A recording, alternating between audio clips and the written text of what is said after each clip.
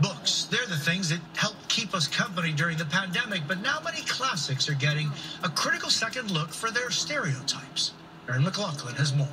Anyway, you take off for the powder room. They're the films that once defined an era, now under scrutiny.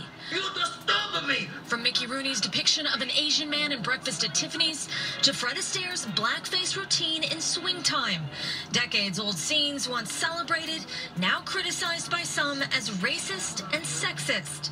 This month, TCM is launching a series to reframe old classics, including Gone with the Wind. Seeing it through a different prism.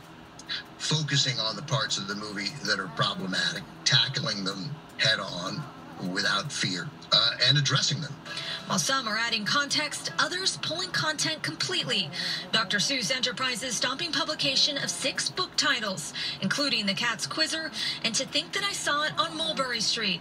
Classics shelved for their sometimes racist imagery, leading to cries of cancel culture.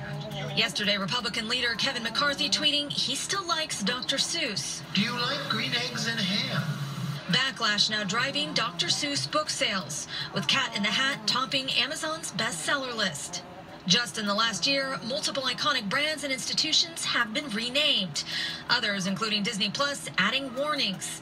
For a Muppets film starring Johnny Cash featuring the Confederate flag. Some arguing pulling the work is not the answer.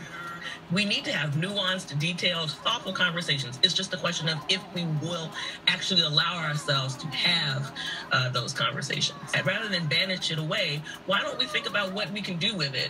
Tonight, across the country, some of those Hollywood classics now getting a fresh screening. Aaron McLaughlin, NBC News, Los Angeles. Still ahead, new